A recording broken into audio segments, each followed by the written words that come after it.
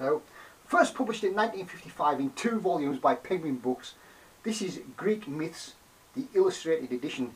Illustrated Edition is the 1985 version, so this is the 1985 hardback of a book which, when originally published, was 2 volumes. Now, whereas the last book that I reviewed on Greek myths in the last video was more about how Greek myths are depicted on pottery of the period, this is a book on the stories of Greek myths themselves, and it goes into more Greek mythological stories than the previous book did, although it does have some illustrations from pottery of the period, because that's how we now know about the stories of Greek myths, because hardly any of it was written down, it was all on pottery. But this one, it goes into great detail about the various mythological aspects of ancient Greece, and also it goes into in-depth stories, much more better than the previous book.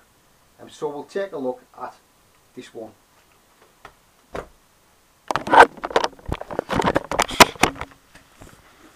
So we have Greek Myths, Illustrated Edition by Robert Graves. And as you can see, if you compare it to the contents of the previous one, we have all of these in the contents. And I would highly recommend it because it does go into really good detail with all the stories. Let me go down the Olympians. Then we have the heroes, gods and men.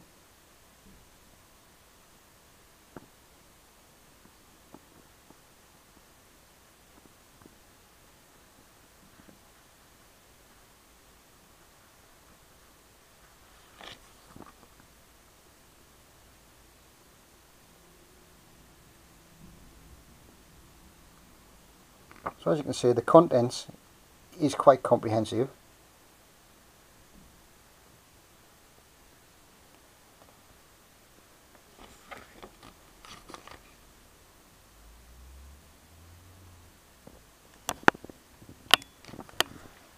And a quick flick through the 256 pages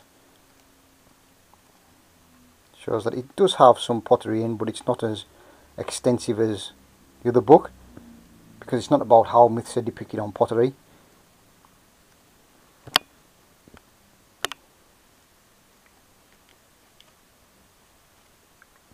So all in all, a really good publication. That's Greek Myths, the Illustrated Edition by Robert Graves.